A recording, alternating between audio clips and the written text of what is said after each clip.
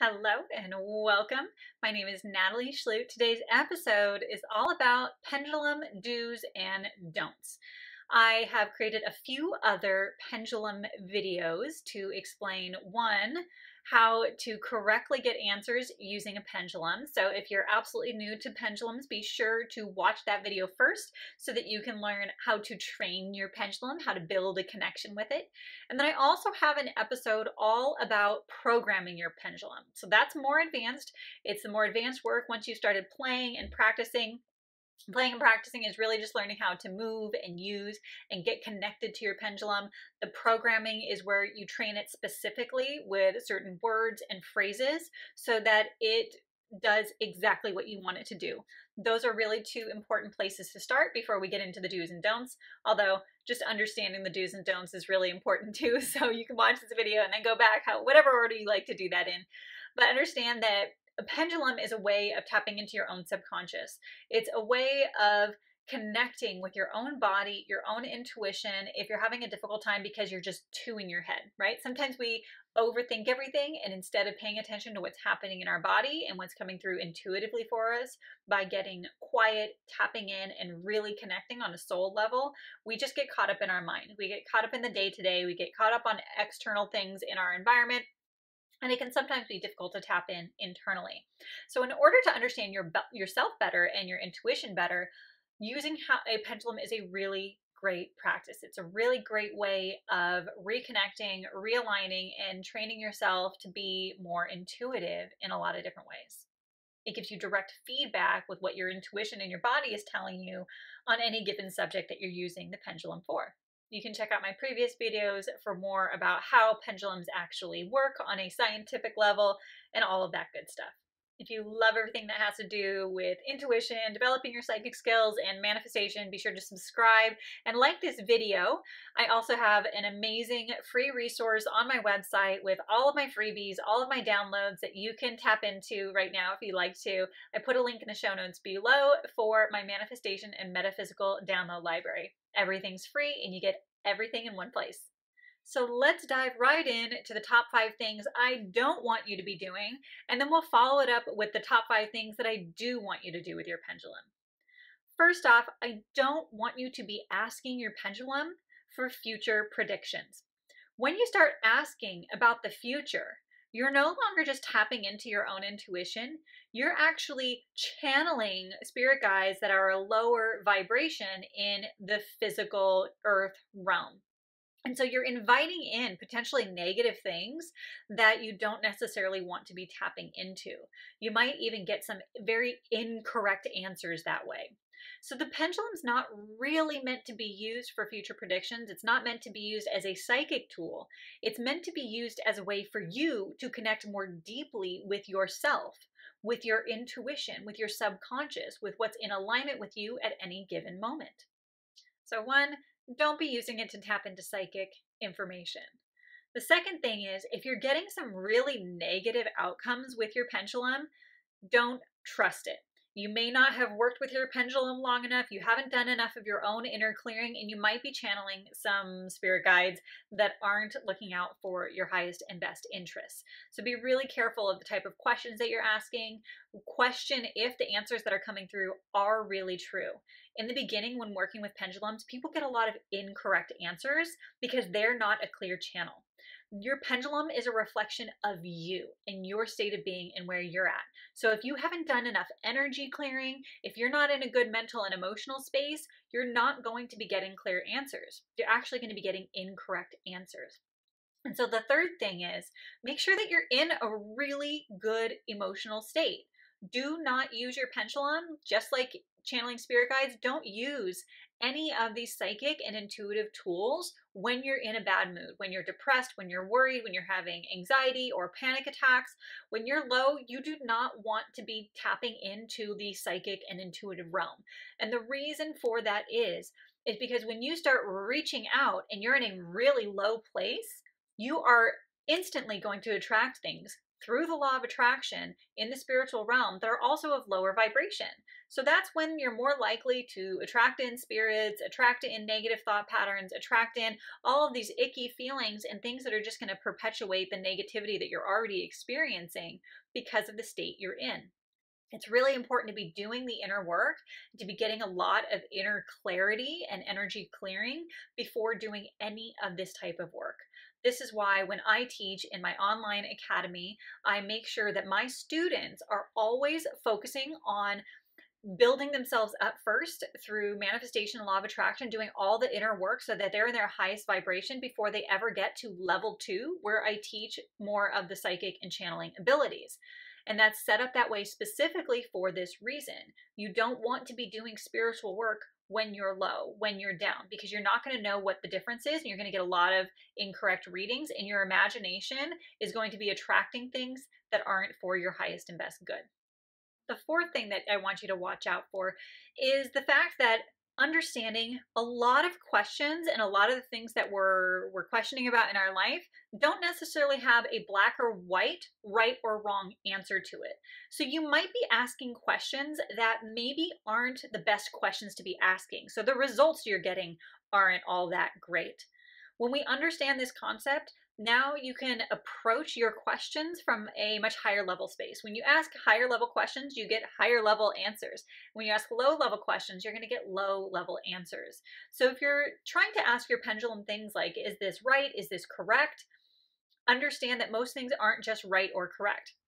A lot of things, there's a lot of shades of gray, and it really depends on your perspective and how you look at things. So once again, your pendulum is going to give you an answer based off of your subconscious belief system, not necessarily off the truth. It's not going to tell you if something is right or if something is wrong. It's going to tell you what you think is right or what you think is wrong. So if you already have a preconceived belief system in your subconscious mind, your pendulum is going to give you your belief system. It's going to give you what you believe is true, not necessarily what's true in the universe. And so that's really important to understand. This is why pendulums sometimes don't work for people. It's not that the pendulum isn't working, it's that you don't understand how the pendulum works, and therefore the answer that you're getting is incorrect based off of your expectations and your understanding of what pendulums actually do. And the fifth thing is, don't use someone else's pendulum. If a pendulum belongs to a friend or family member, it is programmed and it has built a relationship with that individual. So it is for your highest and best good not to go and use someone else's pendulum. I have attempted to pick up other people's pendulums before. I've, been at my siblings' house and they're like, hey, will you check my chakras? And I try to hold their pendulum and I can just feel this pendulum is not working for me. It's not vibing with me because it has their energy on it.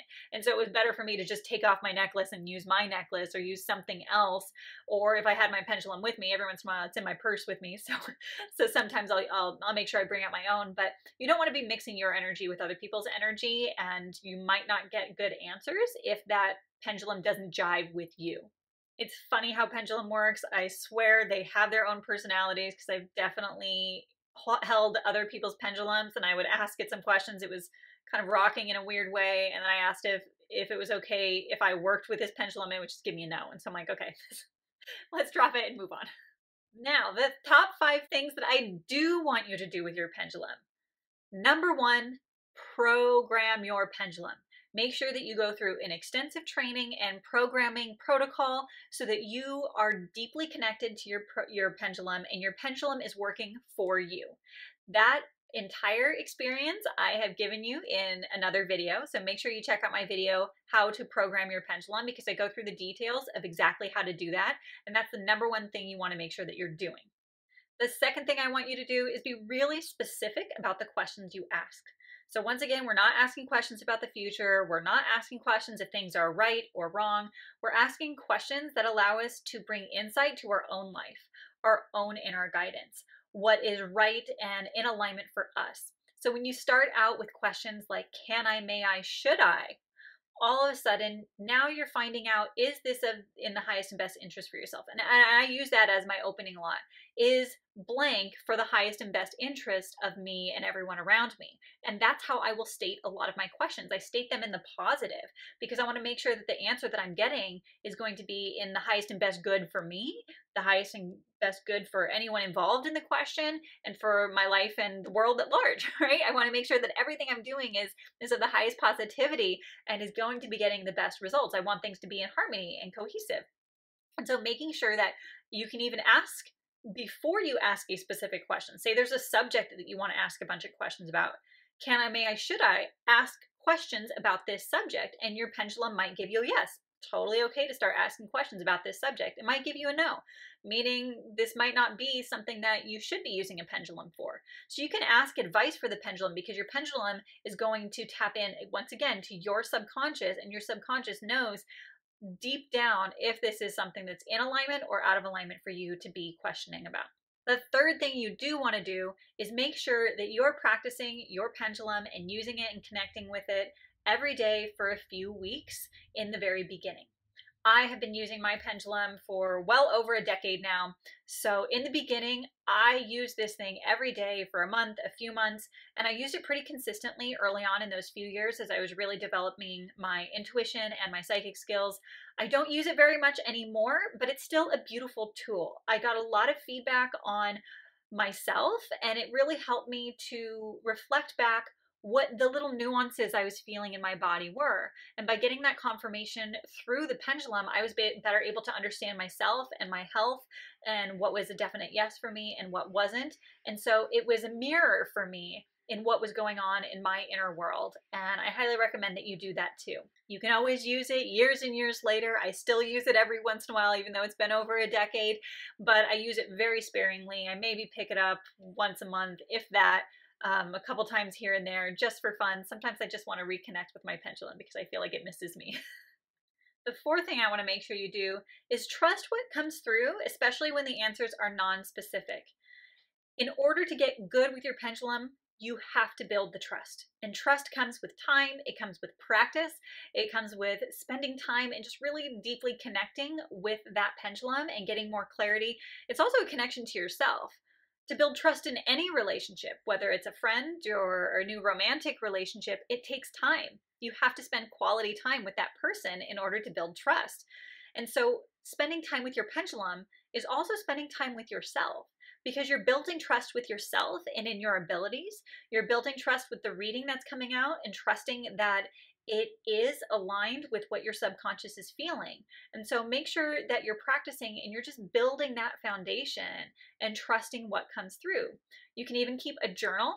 I would highly recommend keeping a journal as you play with your pendulum so that you're tracking what questions you're asking and what's coming through for you, and also track your mood, how you were feeling during that time, so that you can look back on it and get some clarity.